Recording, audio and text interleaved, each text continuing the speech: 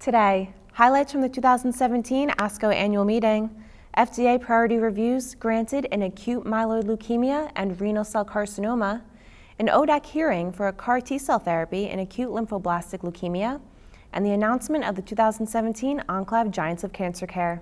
Welcome to OncLive News Network. I'm Gina Columbus. At this year's ASCO Annual Meeting, oncologists from all over the globe gathered in Chicago to hear the latest research in the field. Here are some of the key studies that were presented.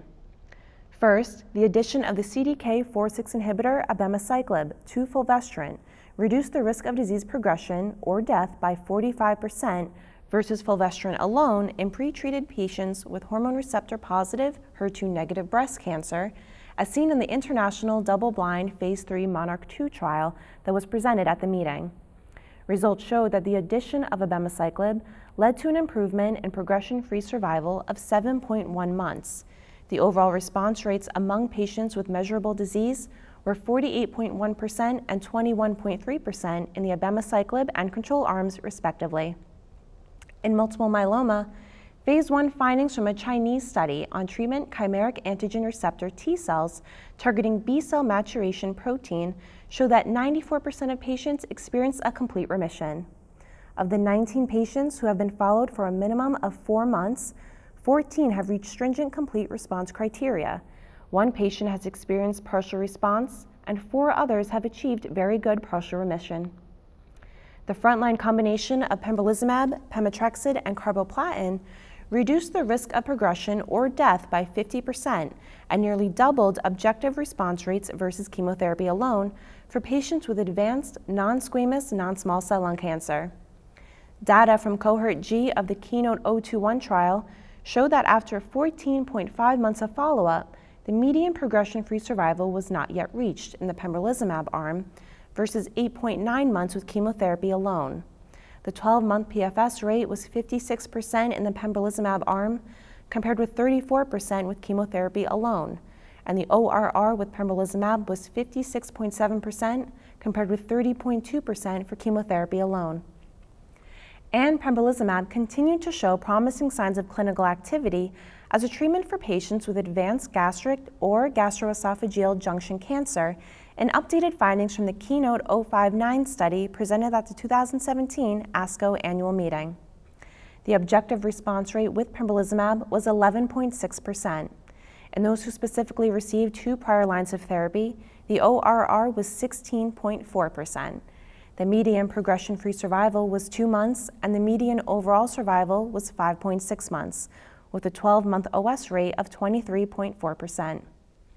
Also at the meeting, 3 out of 4 patients representing a range of TRK fusion-positive solid tumors responded to the novel pan-TRK inhibitor larotrectinib, also known as LOXO-101, and remain on treatment.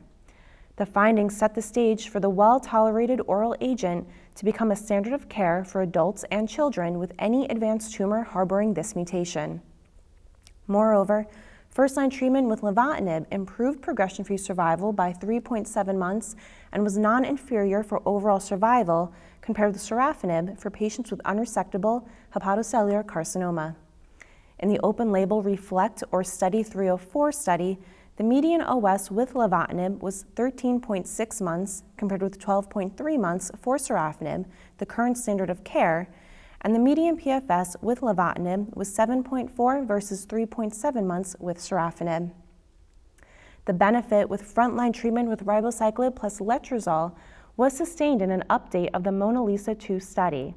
The agent improved progression-free survival by 9.3 months versus letrozole plus placebo for patients with postmenopausal HR-positive, HER2-negative advanced breast cancer. After a median follow-up of 26.4 months, the median PFS was 16 months with letrozole plus placebo, compared with 25.3 months for ribociclib and letrozole, representing a 43% reduction in the risk of progression or death with the addition of the CDK4/6 inhibitor. The 24-month PFS rate was 54.7% with ribociclib versus 35.9% for placebo. Finally, out of the ASCO Annual Meeting, the second-generation EGFR inhibitor docomitinib reduced the risk of disease progression by more than 40%, and resulted in an average 6.5-month improvement in response duration compared with gefitinib as a first-line treatment for patients with advanced EGFR mutant non-small cell lung cancer, according to data from the Phase 3 Archer 1050 trial. In other news this week, the FDA granted a priority review designation to sunitinib for use as an adjuvant therapy in patients with renal cell carcinoma who have received nephrectomy and are at high risk for recurrence. The supplemental new drug application for sunitinib is based on findings from the Phase 3 STRAC trial, in which adjuvant sunitinib prolonged disease-free survival by 1.2 years versus placebo following nephrectomy for patients with high-risk clear cell RCC. After a median follow-up duration of 5.4 years, the median DFS was 6.8 years in the sunitinib arm compared with 5.6 years with the placebo arm. In higher-risk patients, the median DFS was 6.2 versus 4 years for sunitinib and placebo, respectively. The FDA is scheduled to make its final decision by January 2018. In acute myeloid leukemia, the FDA accepted a new drug application from Jazz Pharmaceuticals, granting priority review to the company's novel CPX-351 injection. CPX-351 is an investigational nanoscale liposome co-formulation of cytarabine and daunorubicin at a synergistic 5:1 molar ratio. The decision was based on Phase 3 results, which showed that CPX-351 reduced the risk of death by 31%, compared with 7+3 for older patients with high-risk secondary AML. The formulation showed a median overall survival of 9.56 months versus 5.95 months with 7+3. The FDA's Oncologic Drugs Advisory Committee has scheduled a public hearing for July 12, 2017, to discuss a biologics license application for tisagenlecleucel T, also known as CTL-019, for patients aged 3 to 25 years with relapsed refractory B-cell acute lymphoblastic leukemia. This announcement makes tisagenlecleucel T the first CAR T-cell therapy to go into regulatory review when it won priority review status from the FDA in March. Under the priority review program, CTL-019 is under review for only 6 months, compared with the standard 10-month evaluation. The accelerated review timeline also follows a breakthrough therapy designation from the FDA for CTL-019 in ALL. The designation stems from findings of the global Phase 2 Eliana study, along with a multi-center trial conducted in the United States and a single institution trial. In findings presented at the 2016 ASCO Annual Meeting for the first 50 patients enrolled on Eliana, CTL-019 was associated with an 82% complete remission or CR with incomplete blood count recovery rate. The 6-month overall survival was 89%, and the disease-free survival rate was after a median follow-up of 4.3 months. Novartis, the manufacturer of the therapy, has announced plans to request FDA approval for CTL-019 as a treatment for relapsed refractory diffuse large B-cell lymphoma by the end of 2017. The company also plans to apply for regulatory approval in Europe. Finally, OncLive announced the recipients of the 2017 Giants of Cancer Care in Chicago. This year, 12 respected healthcare professionals who are advancing the field of oncology by their contributions in research and clinical practice were inducted. The winners were announced on June 1st during an exclusive celebration at the Chicago History Museum.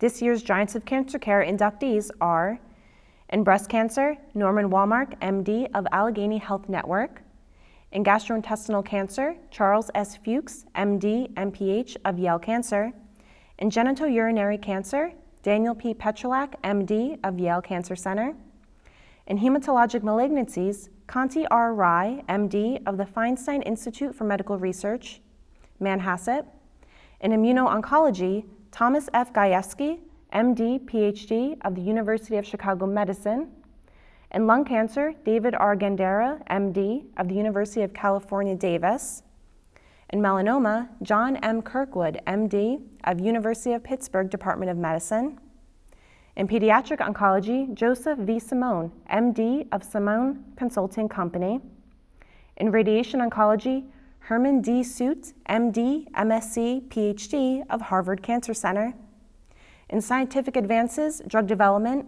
Louis C. Cantley, PhD of Meyer Cancer Center.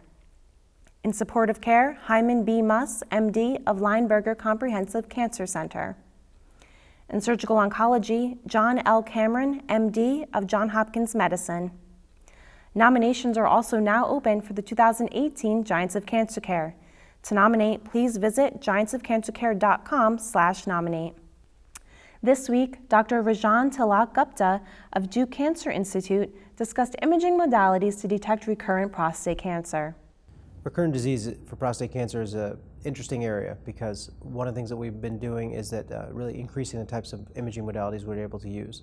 In the past, it was very clear to us that regular CT with contrast was not good enough to really detect recurrent disease. And that was acknowledged by some of the national guidelines that were out there. So if you think about recurrent disease coming in 3 different forms, you think about local recurrent disease after a radical prostatectomy, think about lymph node recurrence, and think about bone recurrence. All those different things can be assessed by using different technologies. So in regards to local disease that can occur after a radical prostatectomy, one of the new techniques that's extremely valuable is multiparametric MRI.